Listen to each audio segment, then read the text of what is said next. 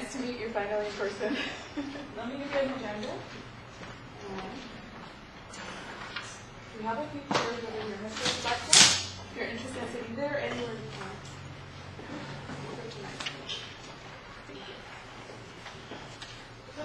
Okay, so.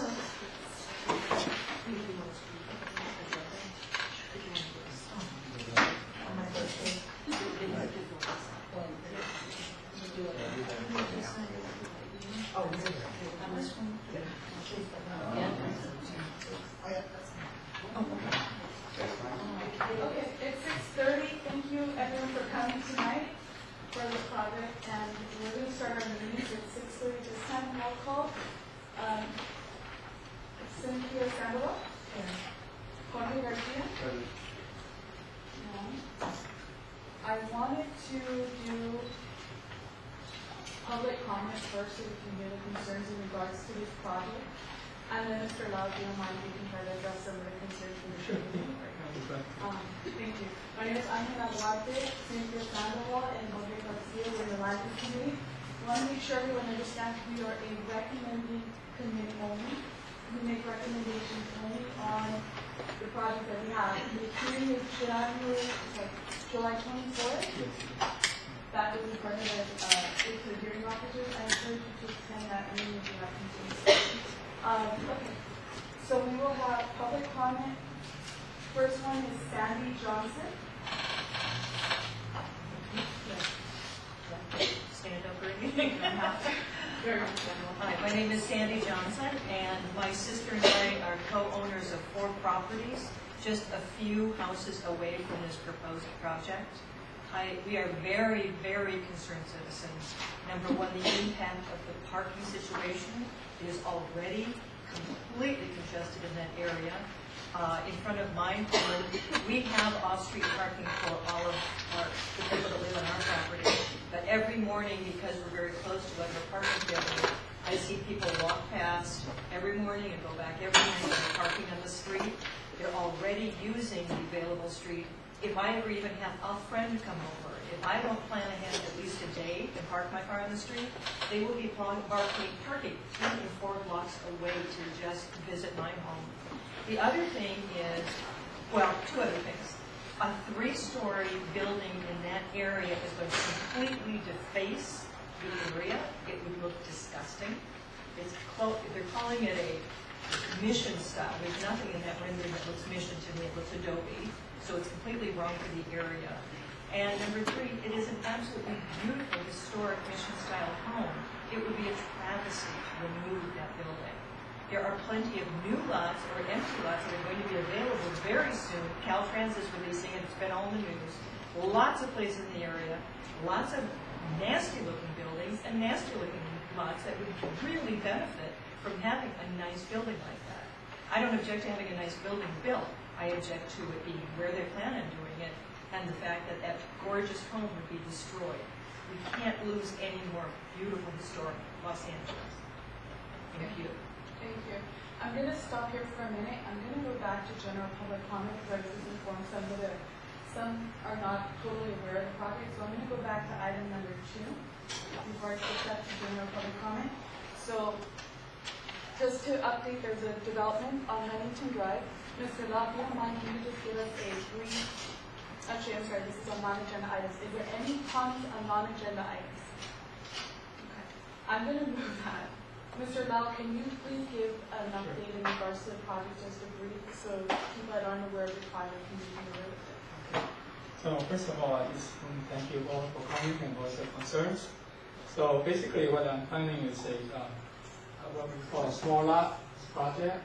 So so instead of building an apartment building, which I could go up to 45 feet and about 30,000 square feet, that's 3 times beautiful.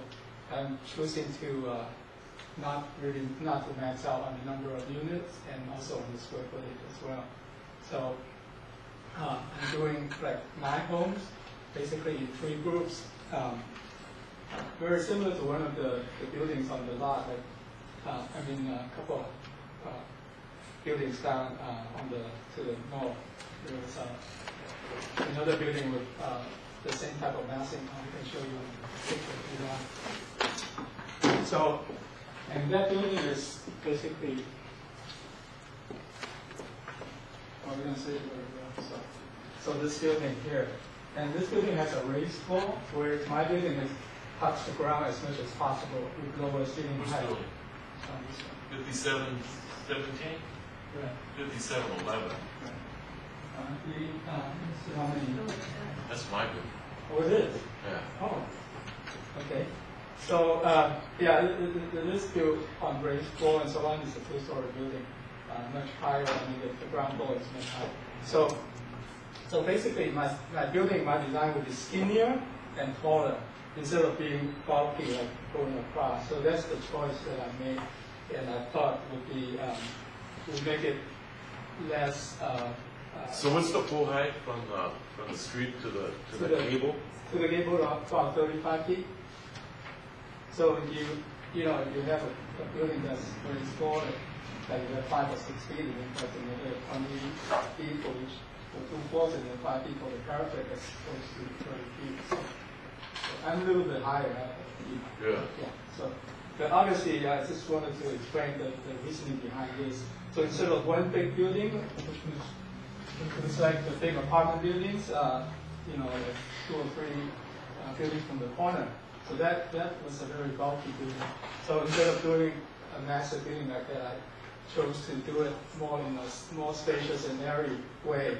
And plus, this type of building that we're planning is the what we call the small lot, and also, you know, with trying to be more environmentally responsible and with a lot of green features, you know, and so on.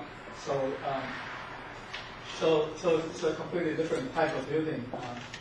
And in terms of the architecture, we're still working to finalize the design. So we're trying, you know, looking at different type of materials and so on. So this is more like a massing, just to show you what height and the space. You know, the mass, and not the final detail. So basically, so what we're trying to do is, for these smaller homes, some of them are like 1,300 square feet, up to maximum of the biggest one is 1,600 square feet. So they're not small, but they're not big either. So, and each one would have 2 parking spaces. And I understand most of the I understand how bad the parking is on the street. Actually, it's over the system. But the thing is, like, most of the existing buildings that are already there, they don't have enough parking. For instance, this 16 unit that's on the market for quite a while. So this one, it has only 5 parking spaces, according to the real estate listing. The following one. So,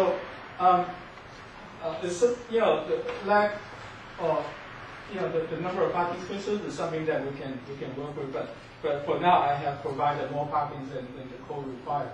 What are you doing about residual parking for folks that are visiting your the townhome folks? Right. Well, I figure this is a different type of homes that's geared to a different to the younger people and so on. So, and then there's a bus line right in front of it.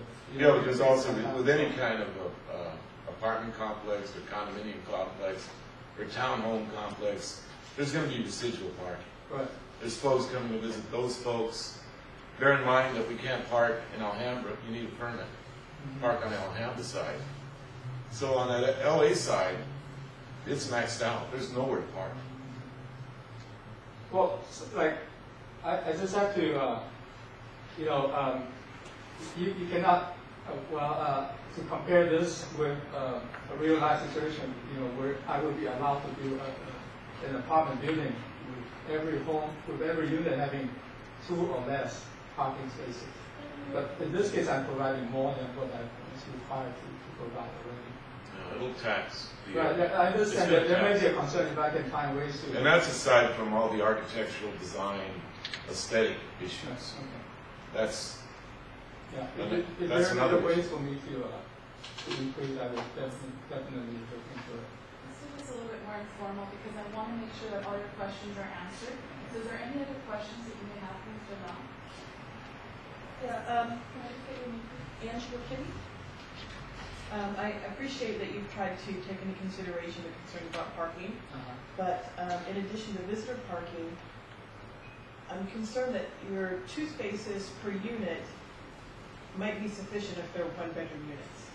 But if there are multiple, like 2 bedrooms or 3 bedrooms, that means older kids with cars and more people living in each unit. That would make the parking that you plan for even less sufficient. Well, that's the way the LA zoning code is written for either a home or like a 2 or 3 bedroom apartment. You would need 2 spaces, and for like a 1 bedroom, you would need 1.5, or a single, you would need just only 1 space. Done studies and taken into account, and that's the rule across the board in the city of Los Angeles. But so your units are mostly 2 bedrooms or 3 Yes, bedrooms? yeah, mostly 2 bedrooms. Any other questions? There's only 2 3-bedroom units, one of them, the rest of them are 2 bedrooms. And these would be rentals, not... No, this would be, I didn't make myself clear. So these would be what we call small lot townhomes, that these townhomes built side by side, but without a homeowner association, which would make it more affordable, because then you don't have to pay for maintenance and so on. Yes. Question about that, then if you don't have an HOA, who provides the groundskeeping? Who's going to be doing the maintenance on this project? So, so each lot owns the space next to it. And then the only thing that like a maintenance association needs to do is to maintain the driveway. And so there will be some sort of an HOA. Right, but with much lower, you're looking at like $30, $40 a month versus some of the condos that are like $300, $400 a month. Val, you had a question? Are they asking for a variance or any exceptions? No. Not at all. No. Are you asking, is there any changes? What could you actually build by right? By right means I don't have to come to any of these meetings. I can, if I were to design an apartment building, I can just have my plan drawn up and the engineering done and just submit to the city, and then after the plan check, I'll be able to start building. But since I'm trying to subdivide the lot, that means... You have no architectural review board? No. None. So you are asking for subdivision? Yes, I am. Because I figure home ownership is a better thing in terms of, taking ownership of it. What kind, I'd like to ask the committee here, what kind of outreach have you done within the local area to notify the community that this is happening? I'll be honest with you, at this point, we haven't really done any outreach. I know that the city has sent out notices to, I think, 500 feet surrounding the area. So they received notices for the hearing that's happening on July 24th. The most that I've done is the postings and emails, but you're right, we haven't done as much as this. So I know that there's much more concern that we have here today. How long have you been working on this project? A couple of years. Okay, and this is the first time you've been to what they're doing? Yes. Why do you do it so long? Okay, I can answer. Regarding the whole election process, he actually came to the committee last year, but we couldn't do anything after we were finished. If I may recommend, you guys live near this. Okay. What I recommend you do is, this is probably going to go to the board. I recommend you get all your neighbors, notify them, and if they have whatever concerns they have, talk about it. And bring it to the board. And state your concern. They're going to either vote on it, for or against. And this is the board meeting that's on Thursday? No, that's the second meeting. So just so you know, Val Marcus was previously on the former land use committee, so he's very knowledgeable in regards to developments that are happening today. So thank you for stepping in on this. He has Thursday's meeting is with the city. Our next general board meeting is the first Wednesday of every month. It does take us 5 days on the 6th. August 6th. And what Your time? emails would be accepted, if you want to email me your letters, as well as you want to email the hearing officer as well regarding to your concerns, so that's important. So those marvelous houses don't have any historical protection? That's what I wanted, I emailed Councilman Weezer's office to try to. Because what he's replacing architecturally doesn't even come close to what's there now. You can compare that house to Grant Summer House over on Meridian. It's that era, that caliber of house. Which is similar to the home we own and the next door neighbor to this proposed property. Ours was built in 1915. We get a 100-year anniversary next year. And we're having a birthday party for our house because we're very excited about the historical value of it. I have a suggestion. Oh, David. David?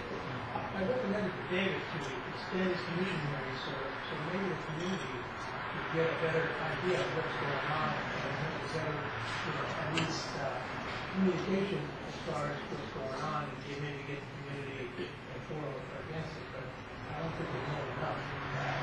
And this is my fear, there's something from my community, it's important that we all know what's coming in. And not kind of out at the last minute that we like to think something different. So that's my recommendation. I don't know. Appreciate it, concern, yeah. Mr. Lau, can you address in regards to the historical? I know we've been going back and forth Right, about right. that. So what information have you received that deems the property historical evidence? Okay, so let me explain that a little bit. And yeah, Angela gave me this map, which I was surprised at that time. But later on, I found out what's happening. There's actually quite a long story behind this, because this area is one of the front line for the fight against the 710 freeway. This 710 freeway is coming out this way, and this is the first line of defense. So back in 98 or something, yeah. So when the city was doing trying to set up a historical zone for the northeastern area, they hired someone to do a windshield survey to kind of basically drive around, and which covers a huge area. And then this is part of it. And this is a preliminary finding that he thought these buildings would have historical value, and my building is this one here. Okay. Does that mean white that's not? Oh yeah, I'm sorry. So the white means that it's not historical? Is that what you're saying? No. Let's go back on the definition first. Okay, so this was one of the first survey, okay? And then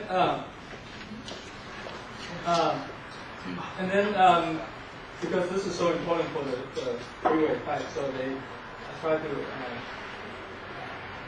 apply for historical status with the National Historic Register, which is based in Washington, D.C. And Carol Shaw, who was the official keeper of the National Registry, in 1995, she came down with a ruling after a lot of appeals and so on. At first, the historian didn't think that this was historical, but then after a lot of appeals, she came down with this. And this is the revised map, and all the documents are accurately sent to. I received directly from Carol Show's office, and I forwarded it to Angela. And so this is the revised boundary of the eligible historical property. So, but it doesn't mean that they are registered in any kind of registry. I checked the national, I checked the state, I checked the city. None of these properties were on any historical. At what point may we challenge assertions that are being made because sure. inaccurate things are being said? As soon as he finishes his statement, then I'll go back to public comment, and then I'll take down. So this is something from the text that goes in front of this. It says, at first they included Huntington Drive because they wanted to provide a buffer, and then later on they found out that because that area doesn't have really historical integrity, so they took it out, and that's the reason why. You can look at the full text. So now is that, did you have a question or comment? Yes, Mr. Lau, you're saying that there were findings made. Yes. They were not findings. They were recommendations and opinions about what the historical overlay zone should be. They are not determinations. They are not findings. In terms of findings, what I was saying was that in 1995, In all fairness, Mr. Lau, yes, okay, I'm a developer as well. right, Okay, I'm also a city commissioner, yes. and I'm your neighbor. I'm your backyard. My home is one of the three that is historically eligible. Right. Okay, and I know about this too. Okay. So I don't think I'm trying to mislead. Did I say anything that's... Yes, you've already said several things that are misleading. Can you please? First, you pointed out to your home as being white when it's pink. Second, you said that it was a finding. It's not a finding. So I'm going to go back to public comment really quick. Mr. Esparza, did you have anything else to add to Mr. Lau? These are not my public comments. These are challenging his assertions. Francisco Rivera? Now, do I just have 2 minutes? Because it's informal, and again, I want to address all your concerns, please. Sorry, go briefly. So my name is Francisco Rivera. I'm the neighbor just west of the property in question, the 563 Washington. We've been there for about 7 years. We're only the third owners of our 102-year-old Craftsman, so one of the older Craftsmen in the area. We've been working on it, trying to maintain the long tradition of ownership, and we've been rehabbing and maintaining our historic home. More residential units in the area is going to be just a detriment to the neighborhood as well as create a significant impact to us directly. Construction of a house decreased local architectural value, and it goes back to the idea that you even state that there's been a loss of historical integrity due to destruction of homes to put up multi-units. It's going to cause even more destruction of historical integrity. In fact, it would be an argument against the destruction of this house. You want to build homes, which I've said Craftsman, you said its mission, you said different things. You don't even know if this is what it's going to look like.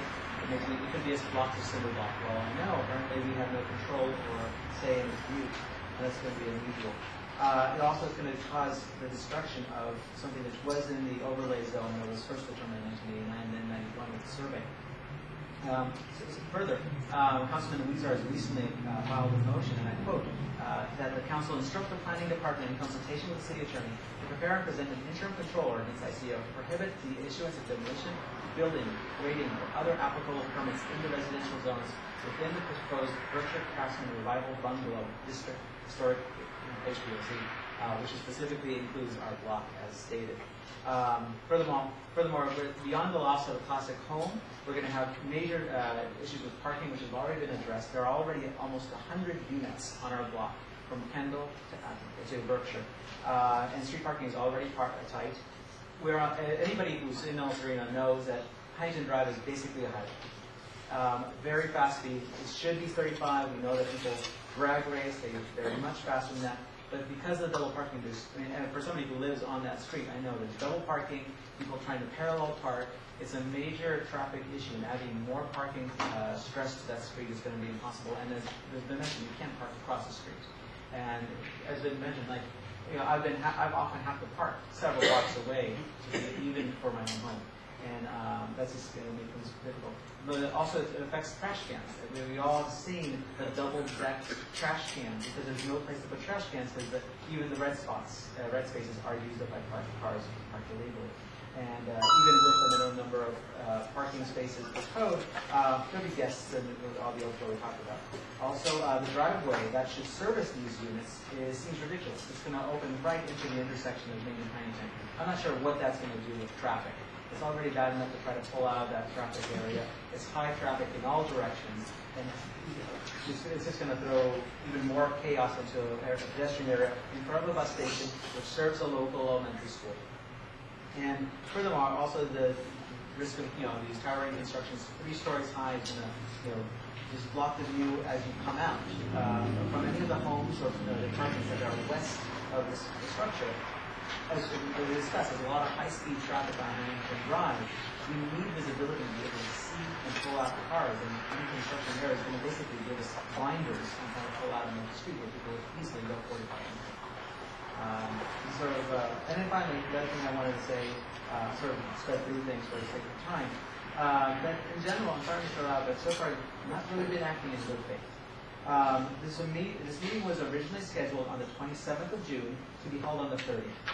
On the 28th, he did come to some of our neighbors weekly and explained that some of his proposed demolition and construction just 2 days before the meeting. We spoke, so if you didn't answer the door, you didn't know anything about it. There were many neighbors who received no paperwork, no notices, nothing. We spoke in person for about 15 minutes. You were telling me about your plans, what you were thinking about, and at no moment did you tell me there was going to be a meeting within 48 hours. And that was literally the least you had to do. It's tell me that get public forum. And we had a face-to-face, and you did not mention it at all. And that already tells me you're acting in bad faith, and I'm a little suspicious, and I'm worried. So there's many more steps, but I want to see the floor. Thank you. I'm going to take another public comment. Mr. Tom Williams? I don't live on Huntington Drive. I do not live next door to this particular one. However, you also mentioned that there will be no homeowners association. If probably in other small lot developments in other areas, they have a major problem as to if somebody illegally parks within your area, who's responsible? If a sewer or a storm drain gets plugged, Or the underground parking. who's responsible? If anything happens to, say, this unit, such as a fire, where's the fire plug? Who's going to be responsible for the common areas, not landscaping per se, but making sure that no illegal parking occurs? There's also a matter that many other small lot developments provide for visitor parking. Two car spaces for each one of the units does not provide for any visitor parking. There's also a matter that this intersection is not very user-friendly because there's at least 2 or 3 major bus lines that come through that area. And you have problems of the bus turning radius, and you're trying to get out of and get into this particular driveway. So you have vast circulation issues. So that's several things. But the first one is homeowners association. If there is no homeowners association and the associated costs, how do you make sure that it stays the way that you have designed it, number one, i.e. paint and repairs and awnings and things like that. But who's going to be responsible for repairs and removal of abandoned cars or overparked cars? Thank you, Mr. Williams. This is actually a condominium where you're trying to get in under the small lot ordinance in order to avoid various things. Thank you very much. Mr. Sparsa? Yes, Mokasumi Sparsa, 5618 Berkshire Drive. I am the neighbor immediately behind this development. So these 9 units and the 3 in the back would overlook my backyard. So I am vehemently opposed to the idea of a 35-foot building overlooking my backyard. That is a non-starter for me, and I will vigorously defend my rights in court. Second, I believe that this would be a degradation to the property values, mine, and to my neighbors. There are 3 very, very beautiful Craftsman homes that are on the back side of my home that are on Huntington Drive. The 3 are a unit. They maintain value, and the work that has been done by Mr. Rivera in particular has really raised the value of the neighborhood and of my own home. And I've seen that recently as a consequence of an appraisal that I had to do. And so I know that the destruction of that particular home and the introduction of 9 units, whether they're condominiums or small lots or rentals, would lower the property values of the rest of the block. Finally, I also concur that the parking would be a tremendous problem and would spill over to our block on Berkshire Drive and Berkshire Avenue, which would further complicate matters on our blocks, and that the entry-exit from that building, given that there is a street light there, and it's a T intersection, would create a further traffic hazard for traffic, pedestrians, and for people that are driving out of the two other remaining homes that are there that would be dwarfed in size. And that this would interfere with the work that is currently being done by the neighbors who have created a historical overlay committee and have petitioned the city councilman to create a formal historic overlay zone that would include Huntington Drive, because we consider it part of the historical overlay. No matter what Caltrans and other people have said, there has been no findings, and it is within the jurisdiction and the purview of the city council to determine what is a historic overlay zone, and no determination or action has been taken on that as of this day. So that is currently being considered, it is under study, and I've reached out to the councilman, and he has agreed to put forth the motion that has been acknowledged by Mr. Rivera that is pending, that would prevent even the destruction of his property to put in apartments. So, and I know that it is your property right, I'm a property owner, I'm a developer, I have to go through this process. I was involved in an 8-year environmental impact lawsuit that cost millions of dollars. I have won and lost in these processes, and I respect it, and I respect your property rights. But I have to tell you that as soon as we would have gotten wind that you wanted to tear it down to put apartments, you would have been hit with lawsuits, and you would have been hit with the same ordinance. So I want you to disabuse you that you've lost anything. You never had it.